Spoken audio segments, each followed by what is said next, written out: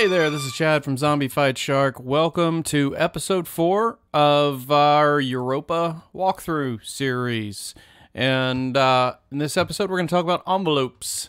This is hopefully not going to be too complicated. If you've played with envelopes before and other soft synths, then you'll see some familiar things. And we're just going to go through what you can do with this this neat little section here. So first, there are 4. 1, 2, 3, 4. Simple enough. Then you have presets that you can choose from. So all these different cool presets, whatever suits your fancy, from the exotic to, basically noise to, whatever, sine, etc. Then edit the y-axis button here, or y position rather. Let's click that. So zip, zip, zip, zip, zip. You click that and it changes your grabbers there and little points. Boop, it turns it into that. All right. But what's more important, so I can double click and see I'm like double clicking and I'm adding points. And you can click, drag up and down little sections, or control click. That's where the money is, right there. Burp, burp, burp, burp, burp. And then you have all the points that you possibly could need.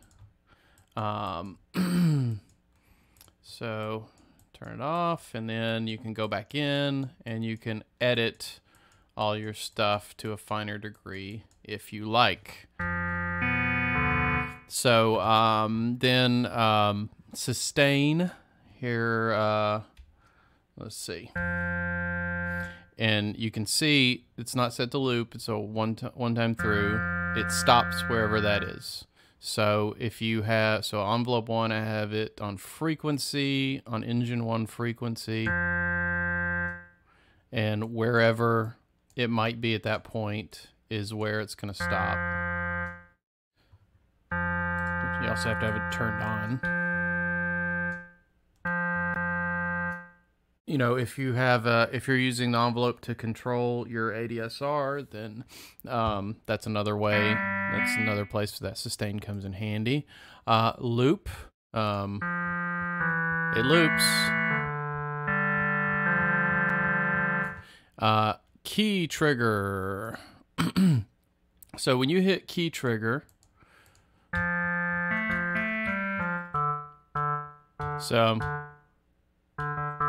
see, it's starting it over every time, and it's not starting it over. So there's your key trigger. That's what it does. Something noteworthy here, when you activate your loop, see it changes. So right here, my envelope is in seconds. All right, so short to all the way up to almost 20 seconds. And then when I hit loop, it changes it to hertz. So be aware of that. Then we also have beat sync button. Is pretty straightforward, but just for a demo, here's I put a little drum beat loop.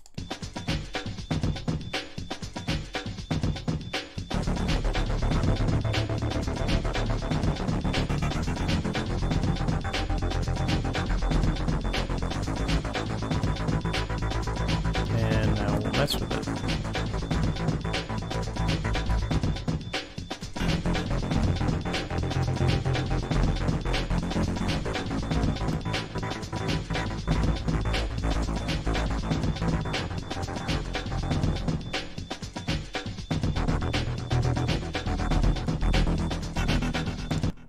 So I think you kind of get the idea there. Now, the bipolar here is a little bit more confusing. Easiest way I can explain this, hopefully this will make sense. So bipolar, so I have a bass pitch that it's starting at, and I have bipolar turned off.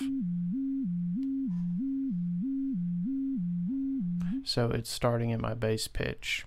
and this is it's basically keeping the middle line, like that's the bottom, so it goes up and down, it doesn't go beneath. So in this case I'm pitch bending, but I'm not pitch bending into a negative, it's staying above the line, as it were, whatever your baseline you're starting from is. So then when I do bipolar, you can hear it going above the original pitch and below the original pitch. So just to demonstrate again. Okay, so there's my original pitch.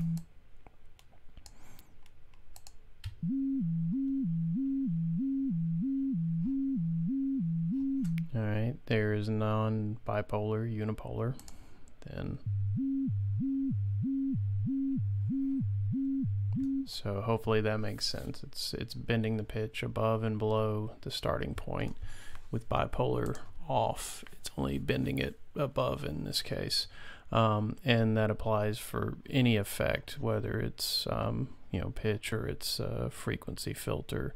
If you're bipolar, it's going to sweep it. It would sweep back and forth, as opposed to just going above, or if you do a negative number, below of what your starting point is. Let me try to demonstrate that real quick.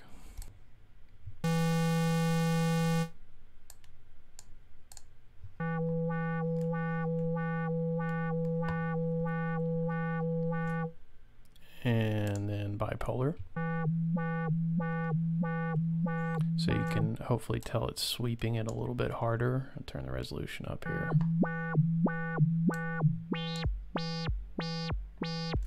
And then bipolar's off. And then let me put that back to 0. So that's my 0 point.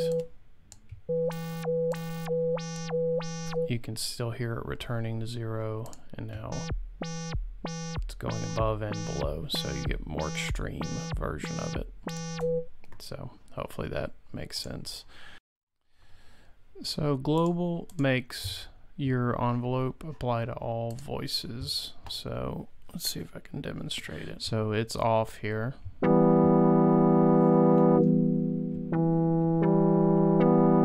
You can hear the attack of this wave on each note. You can hear that wonk, wonk, wonk. So now let me turn global on. So each of my notes is starting from here. It's not restarting the envelope. And then off again.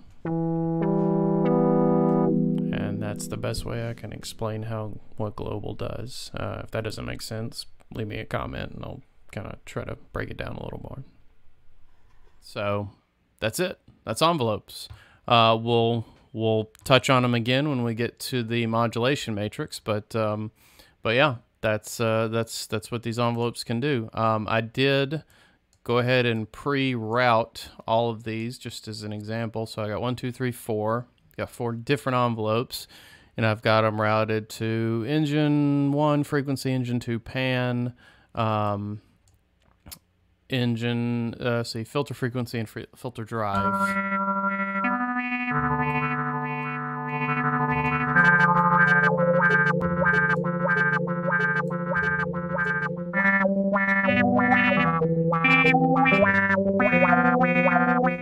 Versus